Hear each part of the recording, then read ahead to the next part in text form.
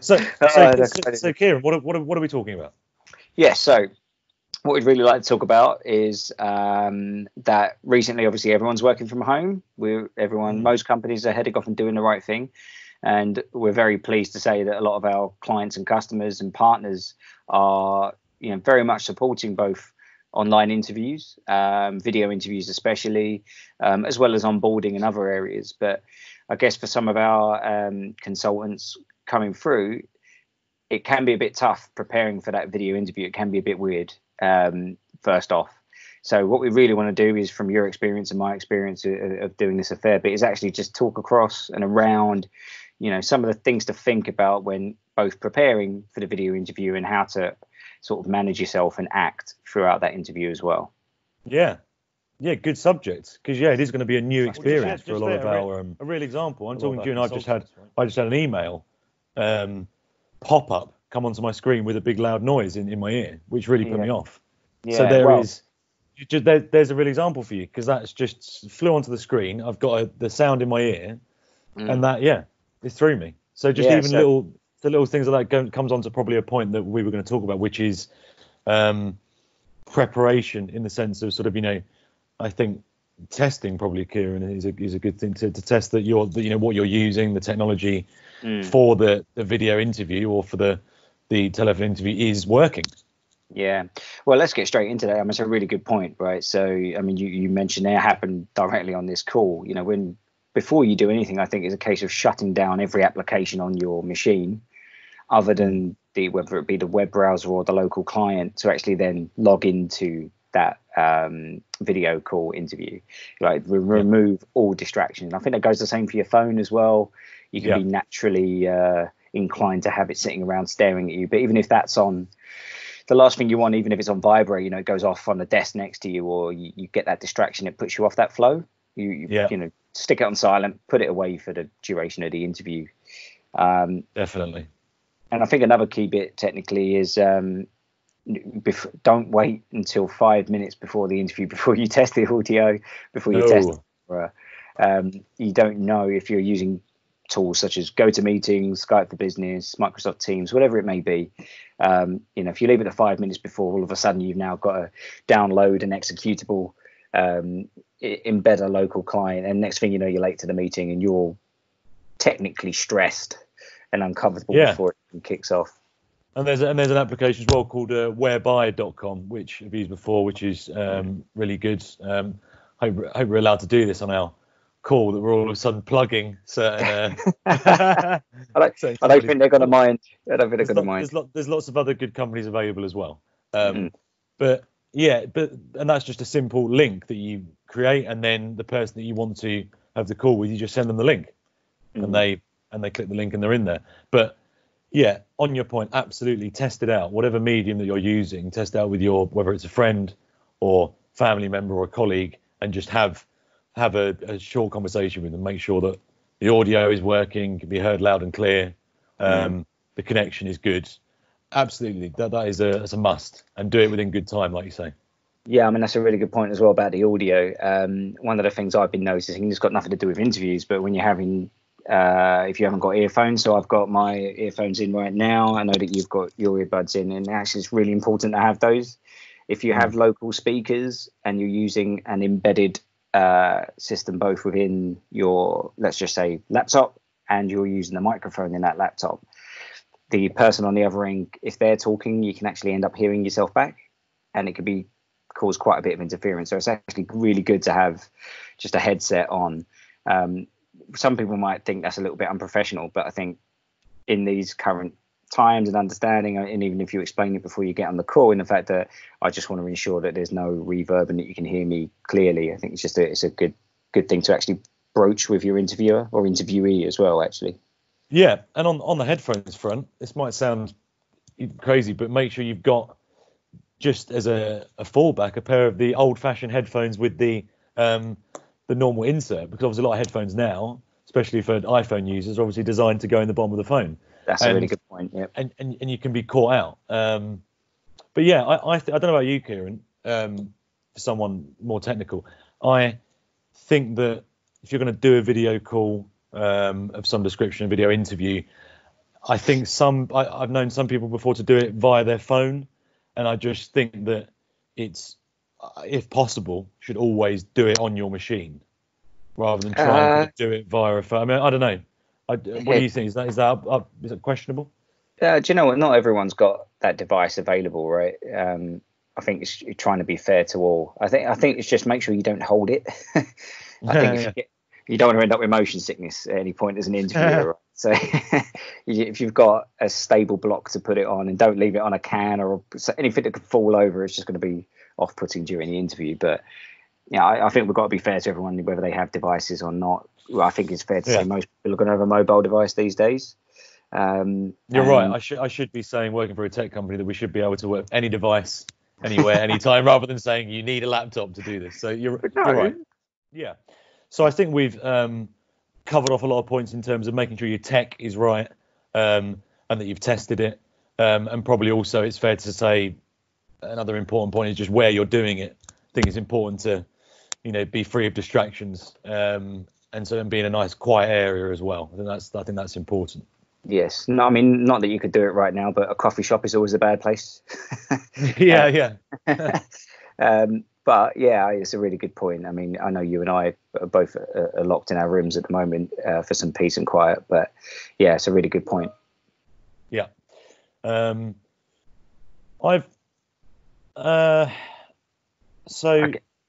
go on. Sorry, yeah. Well, no. I was going to go straight into. I mean, one of the things that we always discuss with all of our consultants going for any interviews anywhere is that notepad and pen situation. Nothing changes, right?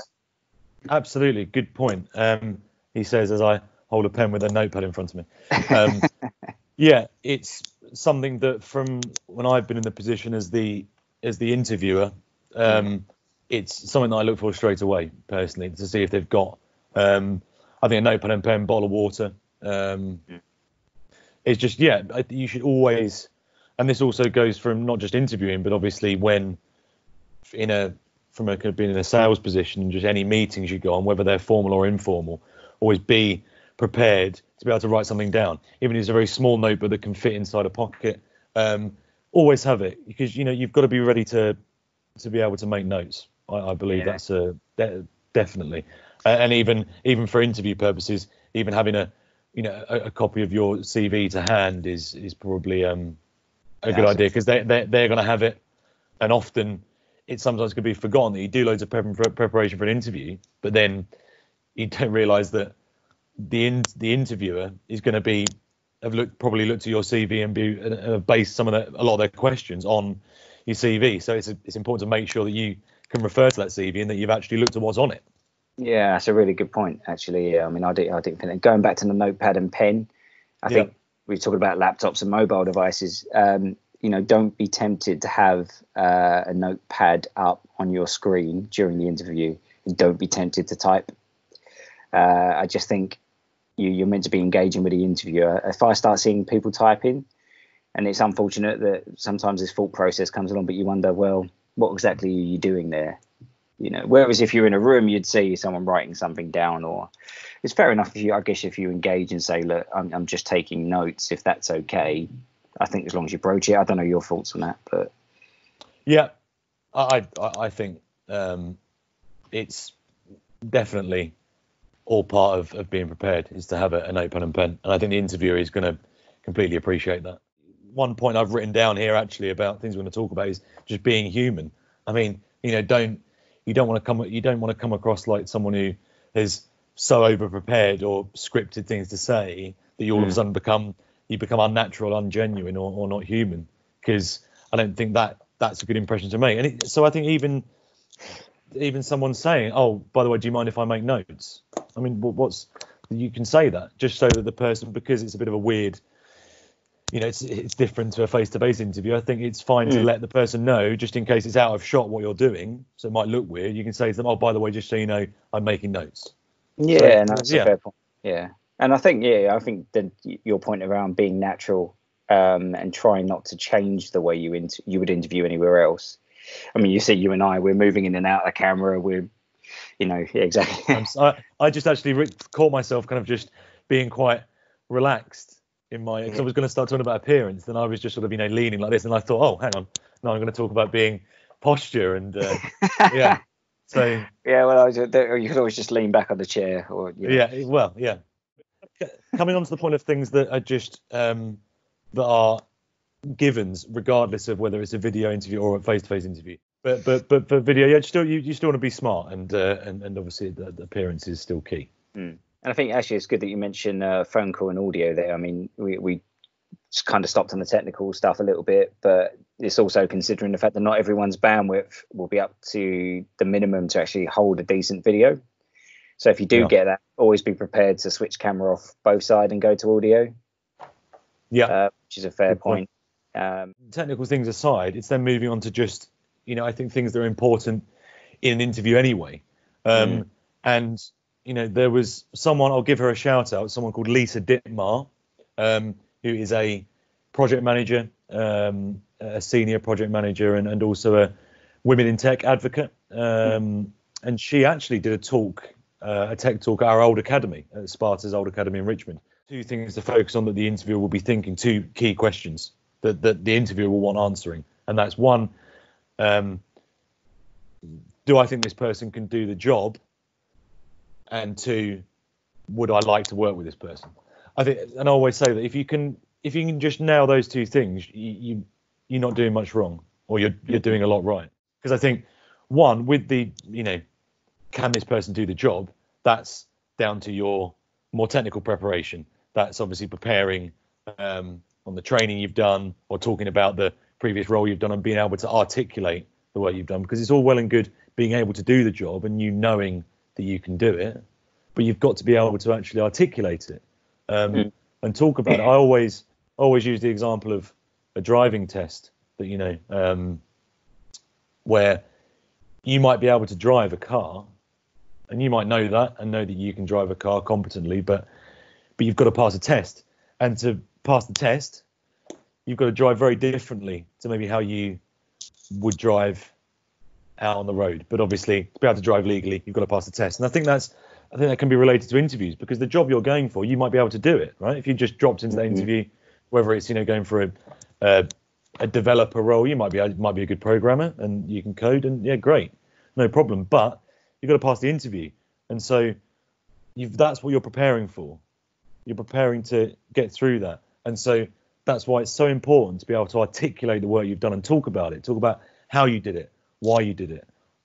Sometimes that you can over prepare, or you can be literally revising so much that you're scripting lines, and I think interviewers will notice that straight away, and and all of a sudden it doesn't become genuine. Because remember, these people interviewing you, regardless of what level they're at, how senior they are, they're still they're still humans. They'll have personal lives. They'll be going back home and have their own commitments, and they'll have bills, and and so I think it's important to just be someone that person would actually like to work with, because you're likely to be being interviewed by your line manager, or the person managing you, and you want to show to them not that you can just do the job technically and competently, but also would I look forward to seeing this person every day? Would I like to have a chat with them? Would they fit well into the team? So I think they're just 2 really good things to fall back on.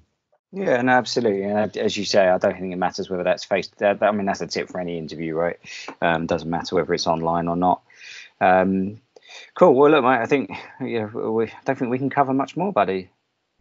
Well, I mean, I think I noted a few things down, and we pretty much covered them. Although I laboured that last point. That would probably be another point to make. Don't ramble. There you go. Which what I've done is I've showed you how not to do it, so that you can then take that pearl of wisdom with you, and don't do it like that. Be very succinct and get to the point, which I didn't. But I hope that some people watch what we've been talking about and find it useful.